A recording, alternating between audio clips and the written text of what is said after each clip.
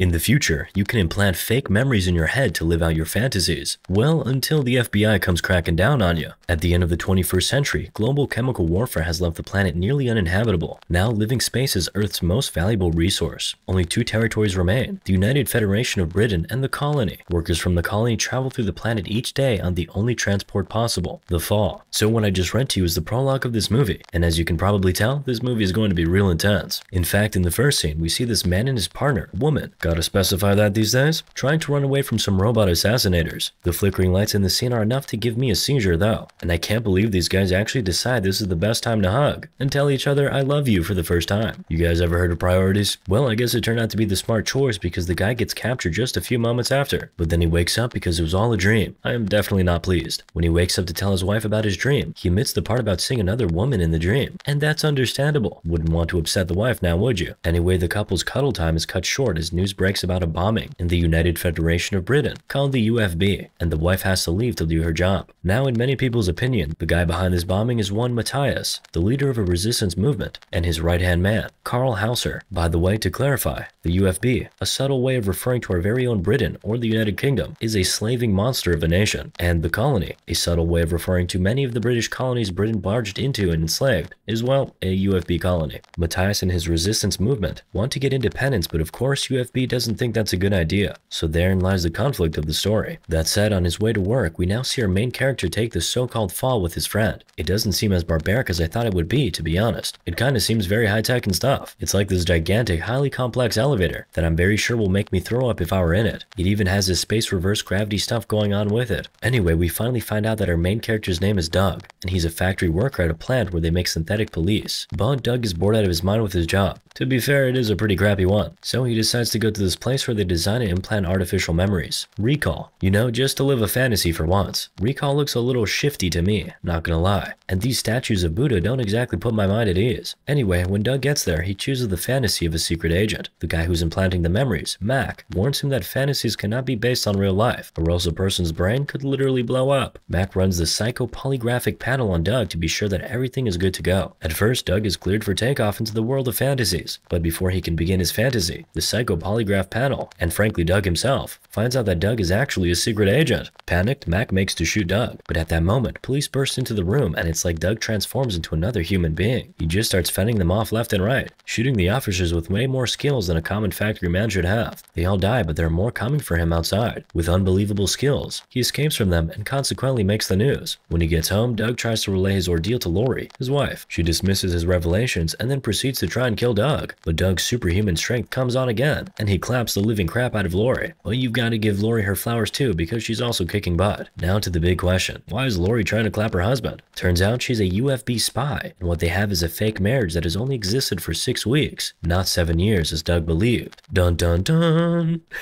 As it turns out, Doug's mind was actually erased, and then his mind was implanted with a life he thought he'd lived. So in other words, Douglas Quaid doesn't exist. So who is not Douglas Quaid? A highly trained guy a certain guy named Kuhagen is trying to hide from the resistance. I guess we'll find out what that means later. For now though, Lori and Doug are jumping from roof to roof like the Amazing Spider-Man, with Doug trying to escape and Lori giving hot pursuit. The way they're jumping, it's like there's a special class for jumping roofs in secret agent school. Doug finally loses Lori and her team of synth police and gets a call. Fun fact, the phone is in his palm. Anyway, the call he gets is from a certain Hammond. Hammond reveals to him that they worked at Federal Intel together, and that Doug had asked Hammond to deliver a certain message to him should his phone ever get back on the grid. Hammond also tells Doug that his real name is Henry and warns him to dispose of the phone. So Doug finds a piece of broken glass and guess what? He does a little impromptu operation and digs out the phone. Who cares about infections, I guess. Meanwhile, Lori and her team are still trying to find Doug, but with his phone deactivated, they seem to have lost him. Lori's boss, the Chancellor, meanwhile, is furious, but not furious enough to want Doug killed on sight. He still wants Doug brought in alive so he can implant another memory into him. When he reveals his identity to Lori though, she's instantly enraged, so she gives her men the order to shoot on sight. Talk about tough love. From Hammond's call, Doug deduces that he has a safety deposit box at a bank called First Bank. So he goes there and finds his briefcase filled with passports, including his as Henry Reed.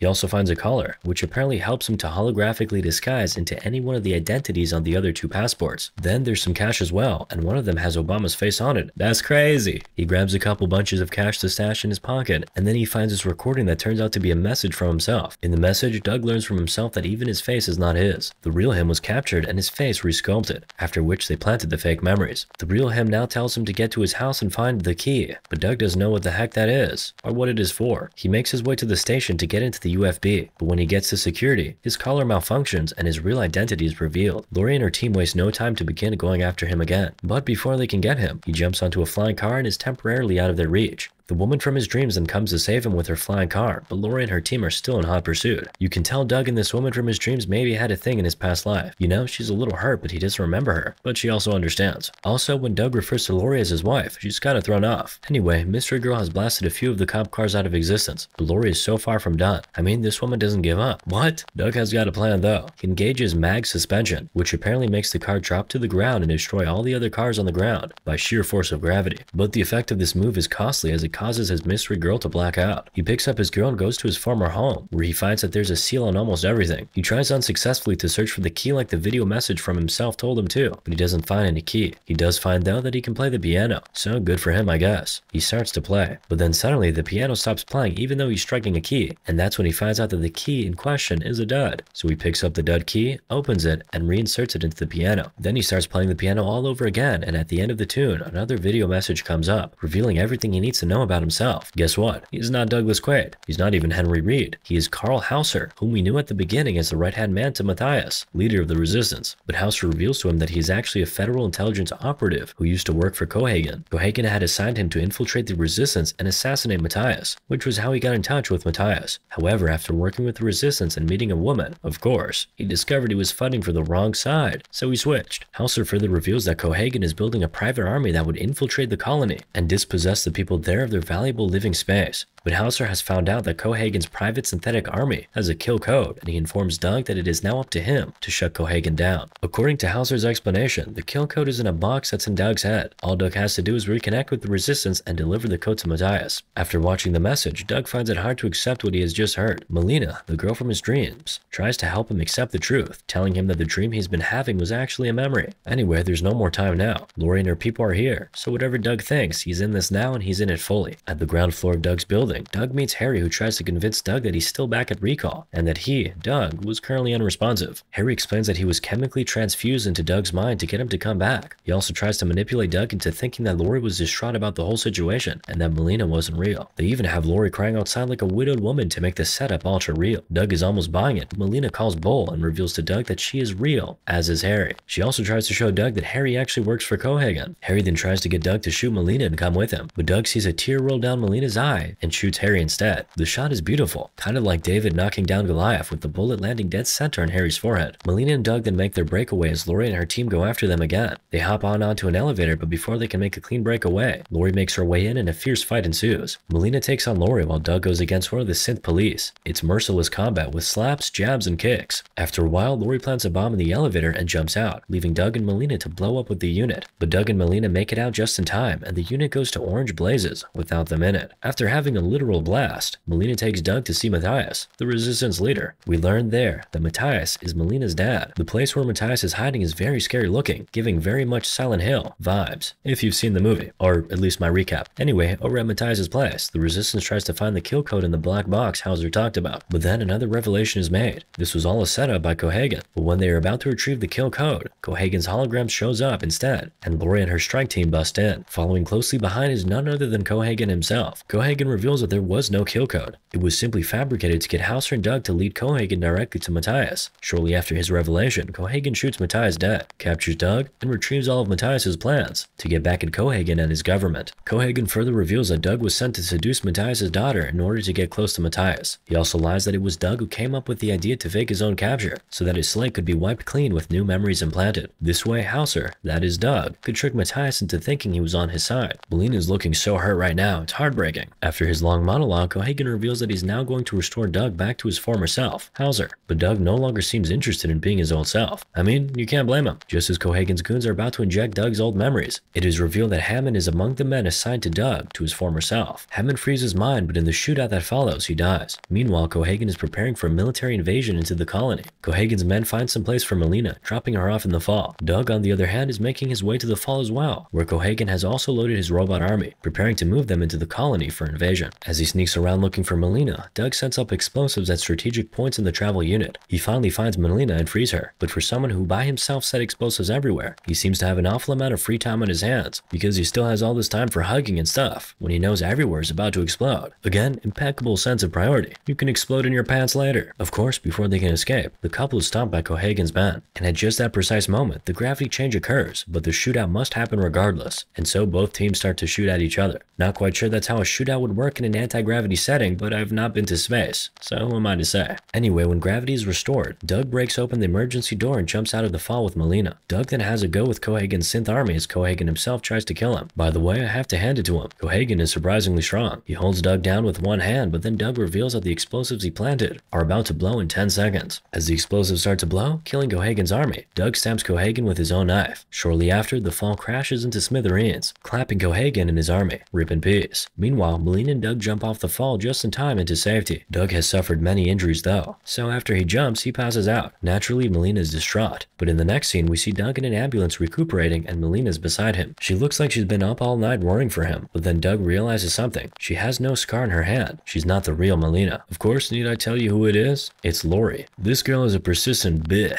Once Doug finds out the truth, he flings her to the wall and the two enter into combat. Doug finally pushes her through the door of the ambulance and she falls to her death. When Doug exits the ambulance, he finds the real Melina walking towards him. They fall into an embrace as the news reports announce the colony's independence. Moral of the story? Just subscribe already.